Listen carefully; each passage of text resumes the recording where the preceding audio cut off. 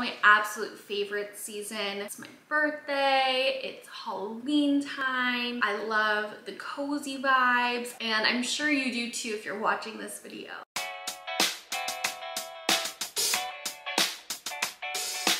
If you're new here, my name is Brittany Lopez and I'm a home, lifestyle, and beauty creator here on YouTube. If you're a returning viewer, thank you so much for watching this video. Be sure to give it a like and share this video with a friend that might be in the market for some fall decor inspo. Before I head into the actual tour of the home and all the fun decor, I wanted to share 3 tips that I learned. So tip number 1.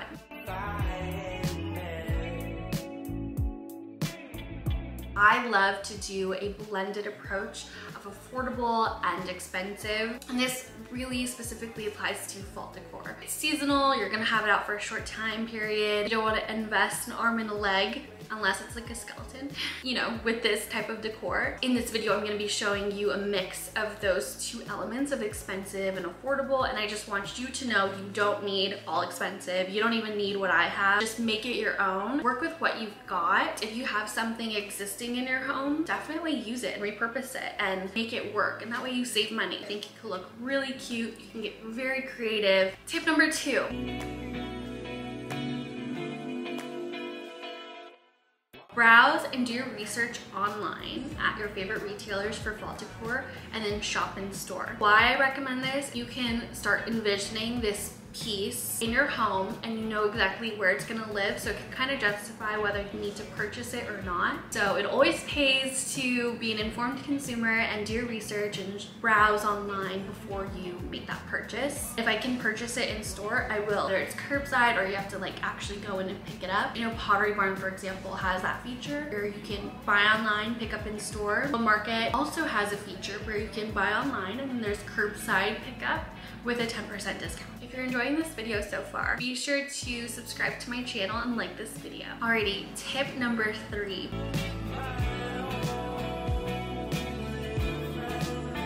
Tip number 3 is gonna be about planning moments in your home. So what I mean by that is figuring out where you want this fall decor to live in your home. A entryway. Is it gonna be a coffee table, a dining table? Figure it out and then start planning moments. For example, in my living room, I knew I wanted it to be neutral, and I knew I didn't want my coffee table or my sofa to be cluttered with too many pillows or blankets or decorative accessories. I sort of wanted a more minimal aesthetic. So knowing that, I knew how much I needed to buy or what I needed to place there for the most part, and what I didn't need. I also started to plan like the theme or the colors that I wanted to incorporate. Did I want like browns and ambers like I did last year, or was I looking for something a little different? This year I was thinking black, which is so different for me. I normally don't decorate with black, but for whatever reason this year black is just speaking to me. So I was like, you know what, I want to have a black and white moment in my living room. You'll see this in the footage. So let's say you pick a black and white theme in your living room coffee table. So then you can find things that you already have in your home, or you can go shopping for them. You can change the moment or do something similar or different. I like to change things around in different parts of the house. I knew that the dining table was gonna be a little bit different.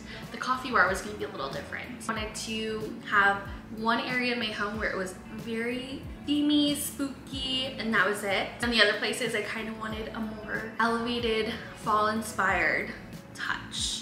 So not too themey with Halloween hints to that. Those are all my tips. Now it's time to give you a little tour of my home. So without further ado, let's go get creative. Let's go have fun. Let's start unboxing and pulling those bins out of the garage. But first, let me know in the comments how you're decorating your home this fall season. Are you repurposing what you have from last year, or are you buying new products? Are you going for a theme this year, like spooky or gory, or maybe like fall inspired and just keeping it neutral? Where do you plan on decorating in your home, like bedroom, living room, kitchen? Let me know, I'm so curious. I started doing a little decorating, as you can see. For this space, I wanted it to be Dia de los Muertos, which is Day of the Dead. Florals, skeletons, black and white, a pop of color. I thought this would be a fun place to do it. Let's start decorating for Dia de los Muertos.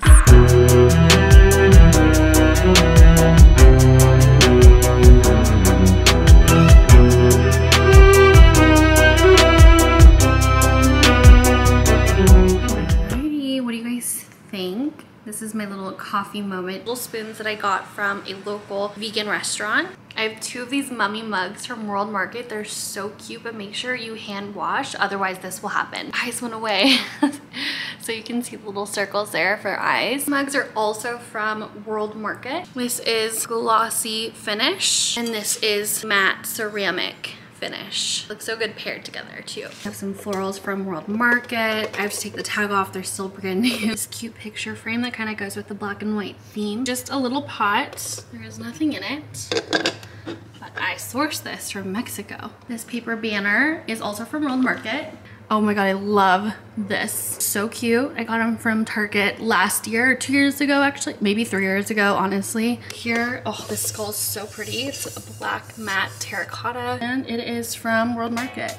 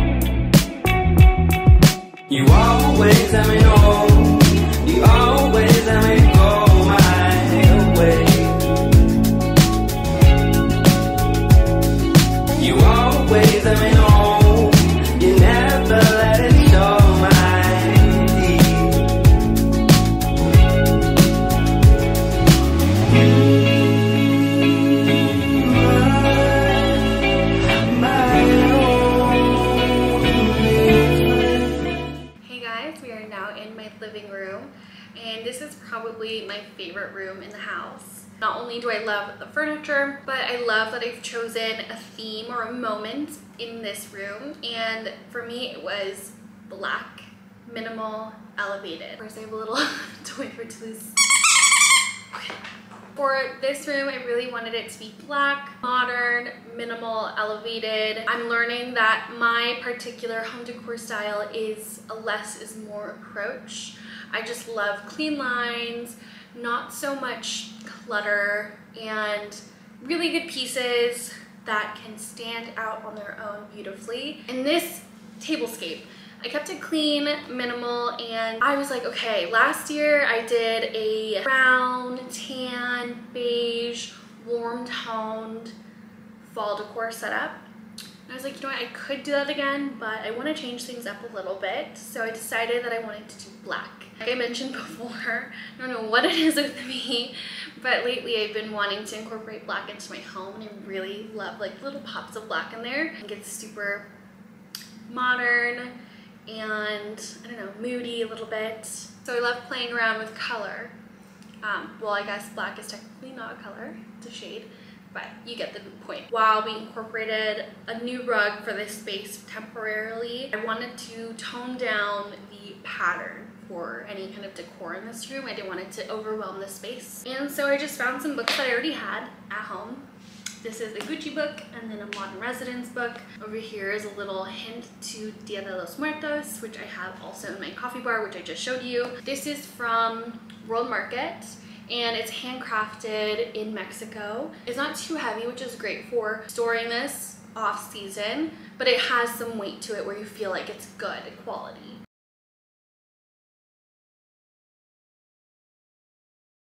My next piece is this coupe candle. It's called Mercer Street. It has jasmine, vetiver, white cedar, and soft musk. This is a black-owned brand, and I actually follow the brand on Instagram and the founder, Christina. I discovered this brand back in like 2019. She makes handmade candles. I follow the founder and I follow her brand on Instagram, so I'll make sure to link it in my description so you can give them a follow. She makes amazing, beautiful scents.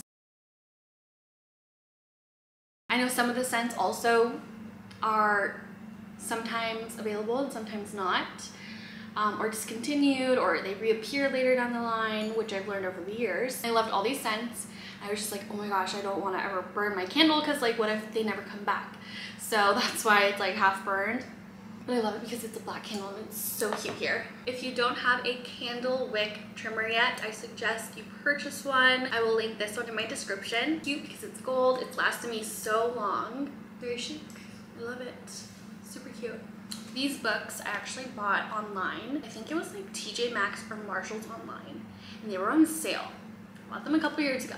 Stocked up on a lot of books. I suggest you do the same. As you can see, and as you can tell in my home, I love pottery. To me, it's so special. I think I connect with pottery the most of all decor pieces. I even sourced some from Greece myself. Like, I literally went there and brought it back myself, which is so unique because not many people can say they actually have done that. This is a pot I purchased at, where did I purchase it? At the decor shop out in Riverside.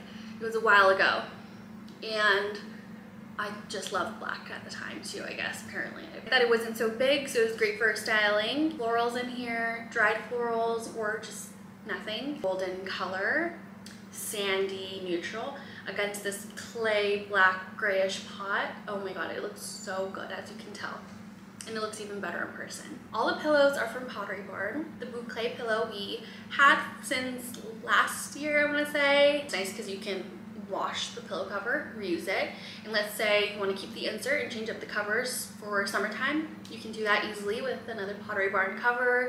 For me, I like to invest in pieces that you touch, so like tables, seating, beds, that sort of thing. So for me, a good quality pillow is very important, and now I'm getting into like general home decor, but I'll keep it to fall. Boucle is an amazing all year round fabric that I think is just absolutely fabulous, delicious, so glam, contemporary, modern. Boucle is probably my second favorite fabric, my first one being linen. For obvious reasons, I love linen. I love the boucle pillow. I paired it with a linen pillow, also from Pottery Barn. That one's new this year. The third pillow, which is a lumbar pillow, is also from Pottery Barn.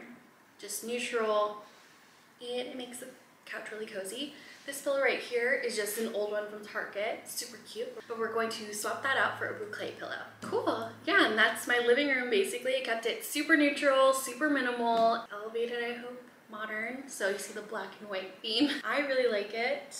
I love walking in this space every day and seeing it. It's just a little touch of Halloween spooky vibes, keeping it neutral at the same time. Thank you again for watching this video. If you liked this video, learned something new, or were inspired by something, definitely give this video a like and feel free to subscribe to my channel. I'd really appreciate it. So this concludes part 1 of Decorate With Me Fall Edition.